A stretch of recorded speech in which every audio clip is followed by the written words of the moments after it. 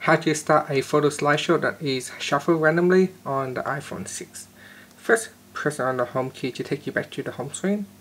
Then go into settings. In settings, you want to go down and tap on photos and camera. In here, go down to the slideshow section and tap on shuffle.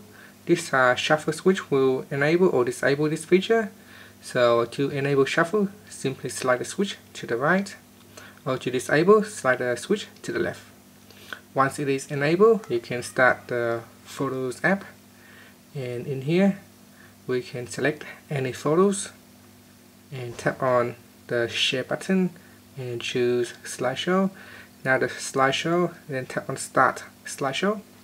Now with the slideshow, it will place the pictures randomly, so it will not go in order by going to the next photos in line, but rather it will choose a random photos and display on the slide. And that's it. Press on the home key to take you back to the home screen. Thank you for watching this video.